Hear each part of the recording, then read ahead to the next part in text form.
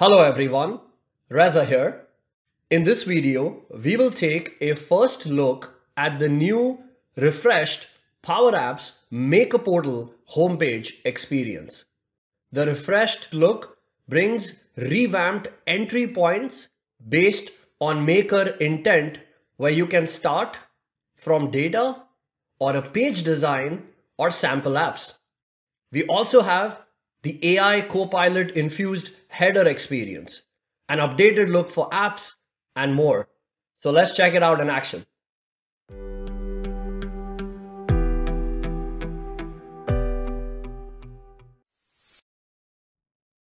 The homepage is a new, refreshed, modern design that offers an intuitive and user-friendly experience. The new layout showcases the latest AI Copilot app creation process, followed by multiple ways to create an app. The Copilot experience, you can simply describe what you need in everyday words. The updated refresh also provides some sample examples that you can start with. For example, manage inspections and submit. And this will walk us through the process of creating a table in Dataverse and interacting with the Copilot experience on the right-hand side to update our table schema. And once we click Create App, it will create a fully responsive single-screen Power App application. I have done multiple videos including a full build experience. The Copilot experience requires Dataverse. For those kind of scenarios, they will simply see the header without the Copilot experience. In the other ways to create an app, first up, we have Start with Data. Here, we have been provided with three options. Start with a blank table. This allows us to create a new table in Dataverse.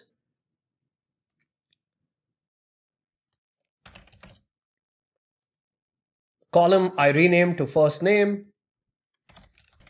Here you have the full column creation experience in Dataverse available.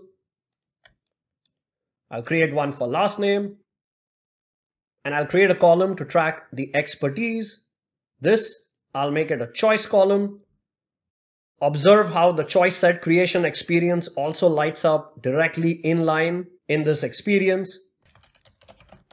I can start plugging in my choices and click Save. You can also create a lookup column right here, which creates a relationship with any other table in your current environment. Here you can also add data.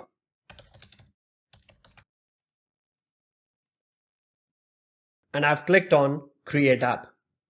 And this will begin the process of creating a responsive Power App that is connected to that table. And here is that Power App in action. The second option we have is to start with an existing table. So I have a table in Dataverse. Here I can search for tables, pick my table, and click Create an App. And here is the Power App in action. The third option is connect to external data. Three options: SharePoint, Excel, and SQL. So I have a SharePoint list for Asset Manager, and I would like to connect to this specific list and create a responsive app. First, I need to have a connection in place. Then I can pick from any of my recent sites or search within them, or simply enter the SharePoint site URL and click Connect. Here's the site, and these are all the lists that are a part of that site. I can search for my Asset Manager list, select the list, and create my app. And here is that Power App in action. And on very similar lines, connect to external data. We can connect to Excel or SQL. For Excel, it leverages the Excel Online Business Connector. Here it lists out all the Excel files that could be a part of your OneDrive or a SharePoint site or a group. You can also refine the tables at the bottom. If you go to the information icon, it will tell you what options you have. If I put me, it shows my groups and sites.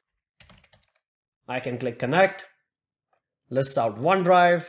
I can open OneDrive. In my documents folder in OneDrive, I have an Excel file called Office Sales. This Excel file has a table. Table has some sample sales data. So right here in this experience, if that Excel file has tables, I can open it and select the table within it. I can either auto-generate an identity column, which is recommended, or I can select an existing column and create my Power App. Here is the app in action. The second option is to start with a page design. Within this, we have multiple options to choose from. The first one is gallery connected to table. This is exactly the same experience as before. So if I select this, I have to pick from one of my existing Dataverse tables, and it will create that responsive application for us. The second option is gallery connected to an external table. We have three options: SharePoint, Excel, SQL, and it will create that responsive app. The third option is blank canvas. You can start here either with the tablet experience or with the phone experience. Here is an example of the blank canvas app experience. Then we have view and form. This is related to a model-driven app experience. So if your data is in Dataverse or you virtualized your data in Dataverse, you can take advantage of a model-driven app. If I select this, it will begin the process of creating my model-driven Power App. So here we can pick an existing table and it will go ahead and bring in the views and forms associated with the table, or we can create a new table from scratch. The second option is blank page with navigation. If you select this, once again, it will create a model-driven app. And here you can start adding pages to your model-driven app. Then we have the option to create an app either from an image or Figma file. These are Canvas app oriented. You can simply upload an image, or you can pick from some of the sample images that have been provided. Pick the format for your app. Give your app a name. Click next. AI will go ahead and tag the different components on the image for us. We can select and confirm if those are good or make changes to the types of the components. We can click next. We have the option to connect it to a Dataverse table or skip this step. I'll say connect, click next, choose an existing table, or in this case, I'll simply create a new table.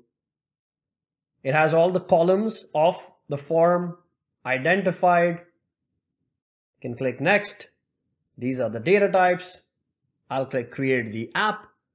And just like that, it begins the process of creating a Canvas app based on that sample image that was provided.